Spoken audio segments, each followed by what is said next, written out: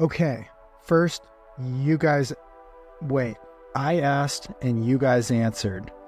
That's right. Or you asked and I answered. No, I asked and you answered. Now I'm answering your questions that you submitted on Instagram. If you want to follow me there at The Free Outside, I have way more followers than this podcast. But thank you for joining in, you loyal audience. We are just going to the moon. Okay, I put out a question for you to ask questions, and I would answer them live on the podcast, but recorded because this is a podcast. So let's dive into these questions that you asked. I didn't do my vocal warm-ups. Okay, I'm going to leave names out of this because, as you know, it's sometimes hard to say handles, Instagram handles. So these are all from Instagram, so thank you, at The Free Outside. What liter pack do you use for multi-day fast packing? Great question. So I think you have to think of a lot of different factors. It's not just a one size fits all. I've been digging a 28 liter recently, but that is for probably 3-season hiking. It is got a waterproof interior. So there's back mesh and a harness system that can hold water bottles up front and then side pouches on the side. So it can hold quite a bit of gear for 28 liters. But if it was more winter, I'd want something with more capacity, which you can still go fast packing in the winter. You just got to add in a layer. I have in the past used a 30 liter. I actually like some of the cottage brands out there that are frameless because even if it's like a 30, 35 liter somewhere in there, you can cinch it down further. So say you have 20 liters of gear, then you can make it smaller. And some of these weights are pretty comparable to the smaller packs as well. A few brands off the top of my head. Nashville Packs makes some really good ones that I like because they're adaptable to what you're carrying. Hyperlight's new one, and then Gossamer Gear also has some that are in the high 30s, but I found they're quite light and you can roll them down pretty far. So multi-day fast packing, it does come down to how much water you're carrying and food because that can add to the weight. And I have tested a few fast packs to failure actually, so it's possible that the straps will break or any of the webbing if you overload it with weight. I'd say more so it's a weight concern than a capacity concern, in my opinion. All right, thank you for the question. Fast packing, for anyone who doesn't know, I think I talked about it on an episode, maybe I didn't, but it's basically a cross between running and backpacking, but it's mostly just through hiking, where you're trying to be as efficient as possible, get to the places you go. There's no set pace you have to be going, no anything, but the focus is on light and fast for whatever your speed is personally, so that you can enjoy more of the places. I like to describe it as you fast pack so that you can spend an hour at the lake versus 10 minutes if you're on more of a backpacking schedule, while at the same time covering like 60 miles in a weekend. So you can cover as many miles, spend as much time as the places you want to spend it, but just moving efficiently between them because you're lighter, faster, more nimble, and just have what you need, not much more. Did you like ultras better before you knew what you were doing? Why? I think I did. So my first Cocodona, I didn't know how drop bags worked, didn't have crew. I only got a pacer by texting a friend in Phoenix during the race, and he came out and paced like 80 miles. Shout out Bryce Brooks. Thank you. Aravaipa Racing. What is he? I don't know. Manager? Something like that. But I think I did like the adventure. I've liked all the adventure of these things, and then I seem to add in a different wrinkle. So by going straight into my first one was a 50K, so that barely counts. That's like 6 miles longer than a marathon. Sorry to anyone who's run a 50K. Jump up to 50 mile and then hit me up. Just kidding. The rut just happened here. That's a pretty hard one. But I did like the adventure. The unknown of attempting something new is what drew me first to through hiking. And then I transitioned into longer through hikes, like an 8,000 mile one. Read my book, Free Outside, anywhere books are sold. Probably mostly on Amazon is where most are sold. And then from there, I moved into speed records, FKTs. And then I went into the Barkley Marathons, also an unknown. Then ultras. Then I did fixed time ultras, last person standing ultras, 250, 100 mile, 100K, 50 mile, 50K, 10K, 5K, triathlons. I just like the unknown. So I think that was the fun part of ultra running back then. I just didn't know what I was doing, and I just had to grit out Cocodona 250 kind of all alone. I don't even think that many people knew I was doing it. I just got an entry into the inaugural year, went down and did it, and it opened up my eyes to this whole new community. I love the community, but I am in the process of finding adventure again. So that is actually a pretty insightful question, and one that deserves some pondering. That unknown and unlocking something is, I think, the draw to these ultras for a lot of people, and progressing in distance. The reason a lot of people have, well, not a lot, some people have like 100 ultra marathon finishes on the results page is because they're like addicted to them. So I think there's a difference between that adventure and addiction. And I think I just am going to search out new races, different ways to do them. That's kind of a draw of the ultra scene, is there's so many different styles. And I was just thinking recently, sorry, I have like a dry mouth or something. And I've been thinking about that recently of, I haven't really raced anything in the cold or the winter, so it would be fun to go after that new terrain in challenge, or maybe get back in the FKT game. I've been thinking a supported FKT would be pretty cool. So if you ever want to support a supported FKT of a major trail that I'm planning in the back of my mind, hit me up, jeff@freeoutside.com, or you could just send other questions there. When are you running Bigfoot? Well, I have a tattoo of Bigfoot, so I've been running around with Bigfoot on for quite a long time.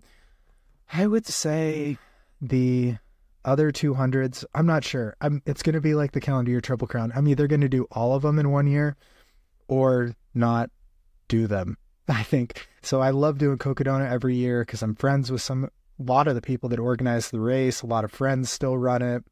It's just a cool draw. My aunt crews it every year, so it's a fun chance to interact with her over something really hard because she's been a pretty big support for my whole life. So that is TBD, but if I do, look me up because I'm probably doing at least the Triple Crown of 2. Where's the center of the universe? Wow, is it like a black hole or something? I don't know. I haven't really diving into this for quite a while, since probably like physics in college, is it physics? Astronomy, one of them in college, which I did not attend class very much. I'm just a good test taker, so #blessed. So I don't know, maybe it's the White House of America. That's what we seem to think here, but I don't have a good answer to that question. We're just all little blips. Chase your goals. Don't put what you want to do, who you want to support as number one in your world. Worry about all the other stuff later, because the world's too big. The universe is too big. Who cares? Spend your time on here wisely. Go after that big goal. If you fail, who cares? I've failed at so many things, and this year I've publicly failed on this podcast and told you guys about it. So if I can do that, just chase your goals and don't really worry if it's a ball of cheese in the center of the universe or a bunch of people who didn't accomplish their goals because they were too scary. So just go after it. If you fail, you can make a new goal. No big deal. How do you afford some of these races? $, is wild for some. Totally, 100% agree. So I paid for some, paid for them, I guess for the last year and a half, I have been lucky to have clothing sponsored Janji, so I make content for them, do some travel trips where we shoot different product and stuff and get paid some from them, and in exchange I get a stipend to use for races and travel. Before that, I paid for most of them, or I would offer to do a sort of trade. So in the past, I have written articles about a race, not for a publication really, but for maybe their website, or I've done series of blog posts for them that highlight how to do it or the breakdown of the race, or I hosted 4 guest spots on a podcast for Cocodona 1 year, and that was in exchange for a race fee. So I live pretty frugally, so I'm always searching out these options to lessen the cost to get into some of these races. I did get some paid for through being on the Air Viper racing team for a year last year, no longer on that. But yeah, very honest and stuff for the first couple years, paid for them. And then after that, paid for a couple, but for the most part, it's part of my career. Don't tell my parents I have a career, but full honesty, that's how I do it now. They are expensive. Some have payment plans. Depending on who you are, where you're at in your life, how much you want to put into it, there is always that option. A lot of these races do their own marketing, so you could propose some sort of real content write-up or something to the director of the race organization in exchange for a % off or something. We're in the most creative time ever, and you can just ask things like that, and you never know. You can be flexible, figure it out, maybe cut out that latte. It's kind of how it goes. I mean, same things. I've wanted to get LASIK for 2 years, and I have not done that. Can't find a sponsor for that, I guess. All right, on to the next question. Will you be working on any movie projects? What do you do through the off season to stay in shape? Okay, will I be working on any movie projects? I have no movie projects going, but I'd love to get one going. I mean, hit me up. No real plans. I thought it would be cool to make a film about Cocodona through the process of it next year, but I don't have any plans and nothing is in the works. I just think it would be fun to showcase. It would be year 5 of doing it. I know the course pretty well. I know what I'm getting into, and it'd be fun to bring people along on what goes on during a 250-mile race like that, especially since I've done it before, and hopefully can share some tips, tricks, techniques, and ways that maybe you can do the same thing or do the opposite if you see me make a mistake. What do I do through the off season to stay in shape? So as a coach and now a self-coached athlete, I'm experimenting with a few different things this winter. Last winter, I usually schedule a speed block, or at that time I had a coach, and we put a speed block through the winter, and this basically means less volume, but more emphasis on intensity. So say I normally run 80 miles per week, I might drop that down to 50 miles a week and put in 1 to 2 speed sessions a week, usually every 4 days is a pretty good schedule for that. 1 off day, maybe 2, and then go from there. So I schedule it so that winter has less running, especially in the elements. These can even be done on treadmill. In this winter, I'm going to incorporate some more cross training. There is a pool in town, and I have access to a gym that I will probably be doing a lot more biking, and I'm going to try to up my strength workout a little bit. I usually do 45 minutes twice a week. That can be sometimes up to an hour. So maybe 1.5 hours to 2 hours total a week. I'll probably bump that up to 3 hours a week because there are a few areas that I think I can just strengthen, be a little bit more durable and stronger as it comes to some of the things I want to do next year. Hit me up on that unsupported that supported FKT attempt support. The other thing is I found heat training to be pretty beneficial year round. So probably sauna 2 to 3 times a week, hour total there. This adds up. This is probably, I don't know, a lot of time here. You don't have to do all these. The more I'm saying it, it's like, oh my gosh, how do people have this much time? You do not have to do all this to run 200s and do all these things. This is what I like to do. It's part of my enjoyment, mental sanity at the same time as it takes up probably 20 hours a week of all these things, but I do get kind of paid for it. This question, who did you hike with in this video?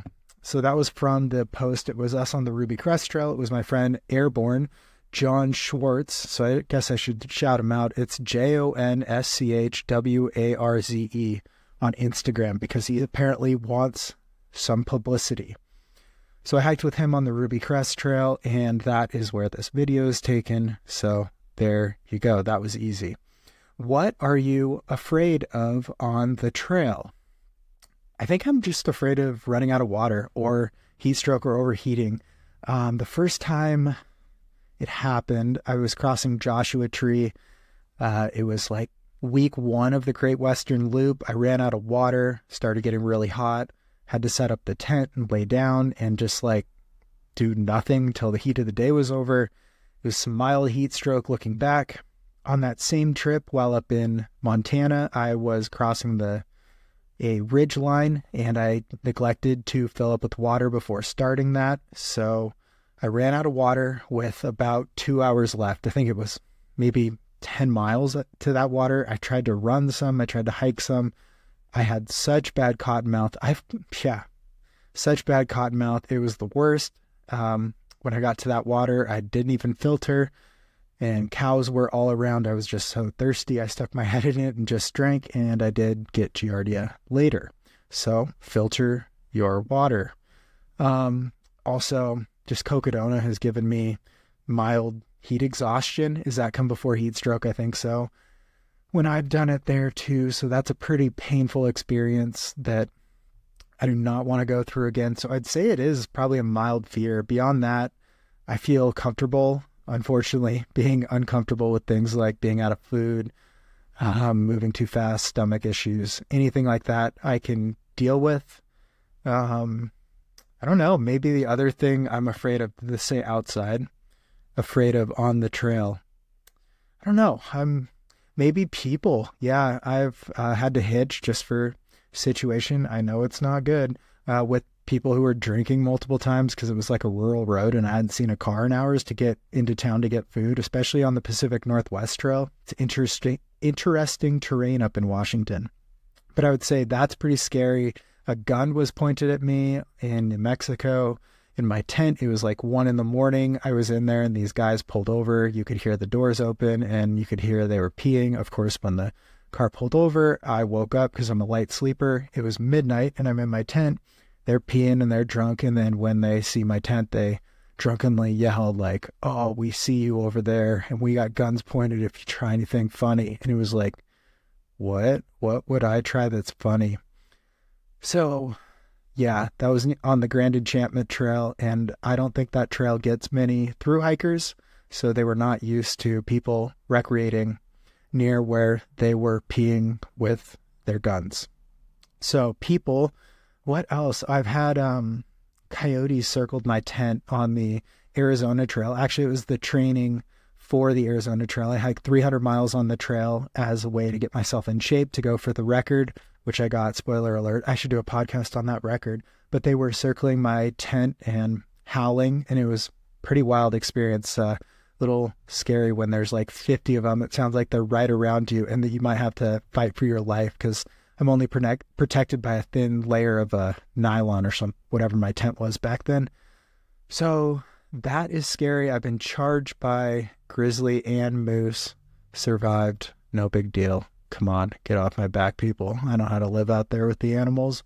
I'm more comfortable there than in society.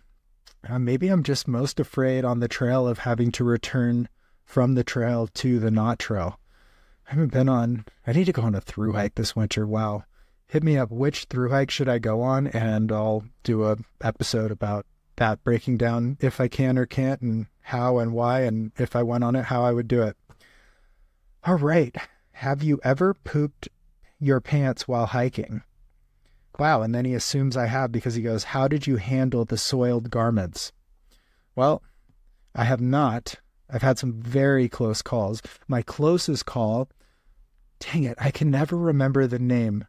It's like Port Clinton is out of town on the Appalachian Trail. So I was thru hiking the Appalachian Trail, which, I mean, that's usually a sentence people tune out after immediately because I roll Appalachian Trail thru hiker alert. So I was hiking the Appalachian Trail. Stay with me. And I was like a mile from town and, things are moving. It is go time. So I get to the hill and it's just maybe a half-mile descent now. I've held it in so far. 10 for 10. All the points, 5 stars on keeping my garments clean. And I get down the hill and there's a train track and then a train comes by. Like I'm 200 yards from it. I can't cross safely. I have thru hiker legs. I haven't sprinted in months. I'm not going for it. So I wait there. It's like, okay, deep breathing. I can hold this. I'm going to be fine. It passes most of the way and then it stops and then it goes back the other way. And it's like, oh no. we're getting to go time. And then it stops, and then it goes back the other way. And it's like, we are not going to make this. So this is when it's like 5-alarm fire, 4-alarm emergency. I don't really know if those are terms, but if they are, it means I got to go. So I run up the hill, dig my cat hole real quick. I think I just dug it with my hands because it was wet, muddy soil. It was raining. I just had dreamed of using a real porcelain throne. And I made the deed. I made it happen. I followed all leave no trace principles, and I saved my garments for another day. That is it. I've had one sneaky toot. Can we say fart on here? I guess it's my show. I had one sneaky fart that I did have to change my shorts once after. Okay, with that, those were your questions. Thanks for hitting me up. Feel free to send any more questions, jeff@freeoutside.com, and we will go from there. All right. Thank you guys for listening. And as always, stay elite, my friends.